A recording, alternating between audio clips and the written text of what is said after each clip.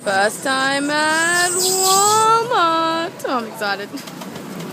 This is exciting for me. Oh my goodness. 97 cents for napkins. That's bloody brilliant. It's basically like Big W. Trolley. What's the first thing we put in? Socks and candies. Trolley cam. Oh, sorry. You don't call it a trolley. You call it a shopping cart, right? Shopping cart cam. Mario. Sonic.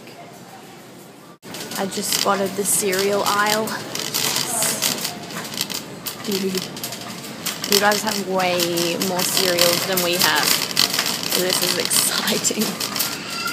What is this? Cookie Crisp? What the hell? It's like literally just cookies. Reese's Puffs. Tricks! I don't really know what that is. No, actually I have tried that. From what I've tried before in my life. Let me see. What do I want? This is what I wanted. I've tried these before and they are amazing. We don't have like anything with this marshmallowy kind of thing in cereals in Australia, so that's delish. Super-sized cereals. What is up with this? Oh, jeez. That's massive. Oh, snap, dude. Look at this. Maximum volume. A zillion times bigger. Oh. I don't think that's possible.